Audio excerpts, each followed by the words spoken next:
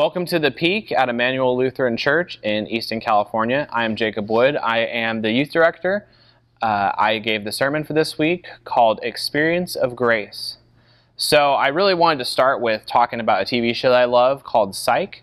If you've never watched it, it's a great show. It is a comedy detective show about two best friends that run a psychic detective agency, and they solve crimes using Sean is the main character. They use his photographic memory, which he kind of passes off as psychic.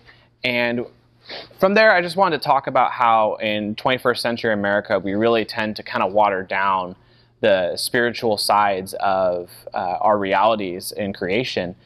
And so that's why I wanted to talk about Psych. That's why I wanted to talk about the story of the demoniac in the Gerasenes. He is a guy that is possessed by a legion of demons, and Jesus casts the demons out of him into a herd of pigs, and the man is healed, he's made well.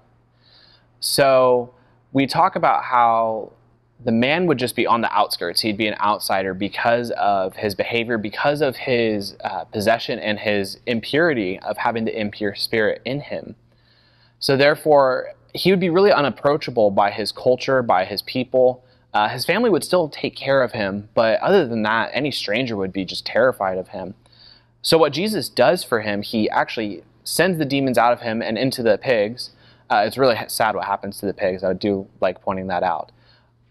But what's really important is that this is an act of grace that Jesus does. He heals the man first, and he is able to send him back to his community. It's really two really powerful forms of healing that comes through this grace that Jesus gives to this man.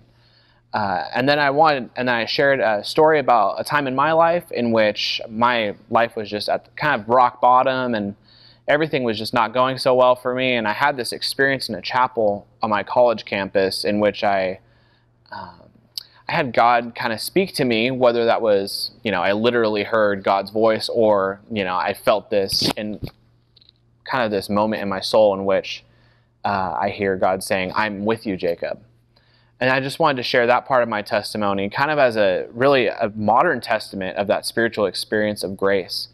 But I want you guys to remember that grace is what heals the man. I've had really great experiences with God's grace just to get me back here in order to deliver this video to you guys. And it's by grace that we are healed from sin. It is by grace that we are free from everything that is evil in this world. So I just want to encourage you guys, when you guys see these opportunities of grace, try and extend grace to one another where you would necessarily not be willing to extend grace, and watch for moments in which grace is extended to you. I hope you have a great week and reflect on this message.